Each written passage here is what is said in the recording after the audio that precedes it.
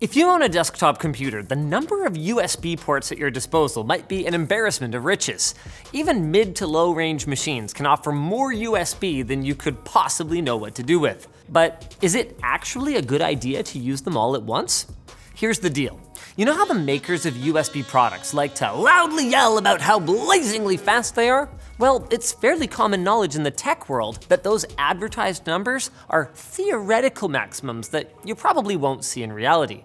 And using multiple USB ports at once can actually cut into these speeds even further due to a separate effect.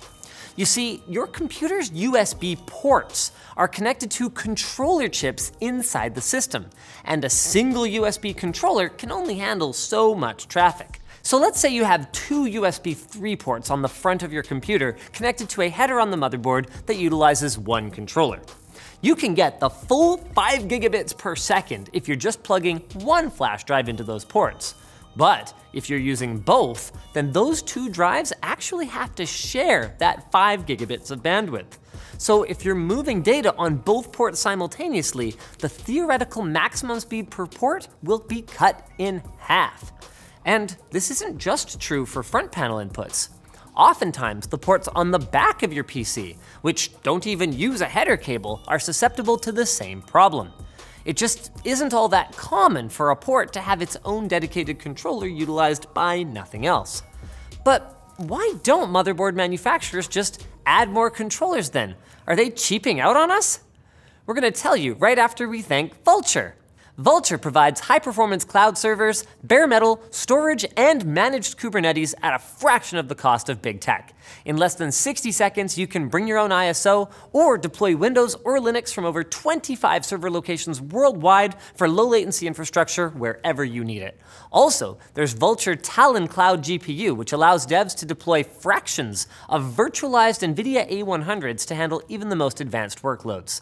Try Vultr today and receive an exclusive 30-day $150 code for new signups at the link down below.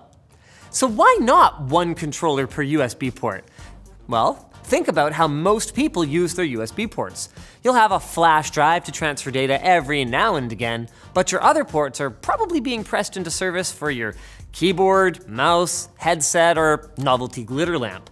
And none of those things requires very much bandwidth. Given then that the vast majority of users aren't constantly blasting data down multiple USB ports at once, there just isn't much reason to build a bunch of controllers onto a typical motherboard. But most systems do have more than one USB controller. If you go into Windows Device Manager, you'll typically see multiple devices that are labeled USB host controller. So it's not like you have 8 or 12 ports that are all sharing one pipe. However, do keep in mind the limits of a single controller if you're doing something heavy, like editing video and constantly backing up footage, or using a VR headset with your PC. In fact, Oculus officially recommends connecting no more than 2 of their sensors to a single USB controller due to how much data needs to be processed for a smooth VR experience.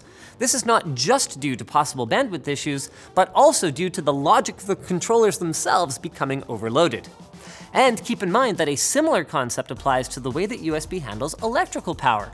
If you're trying to charge or power multiple devices from your computer, each device won't get the full amount of power if many of them are connected to the same internal hub. So you could see slower operation if you're using an older mechanical external hard drive, or a couple of those novelty fans to cool you down because you spent all your money on a graphics card and didn't have enough left over for an air conditioner.